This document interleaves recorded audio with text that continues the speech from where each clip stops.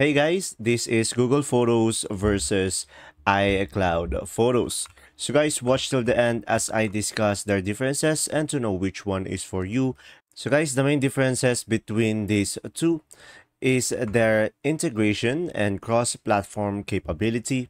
So guys, I made this table over here so we can better understand. So when it comes to the device integration, the iCloud Photos have a seamless integration with the Apple devices, while the Google Photo is much more suitable for iOS, Android, or web.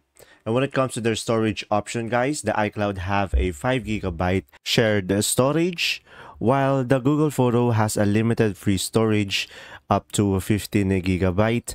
And when it comes to their photo organization, guys, the iCloud only has the basic album-based organization, while the Google Photos offers an AI-powered and face and location recognition. So Google Photo has a better feature when it comes to the photo organization, and when it comes to the photo sharing, the iCloud have a shared album within the Apple ecosystem, while the Google Photo has an easy sharing links across platform sharing. Overall, guys, choose iCloud Photos if you're deeply invested in Apple ecosystem and want a seamless integration with Apple services, and choose Google Photos if you are seeking cross-platform accessibility and advanced organization tools. And there you go. See ya.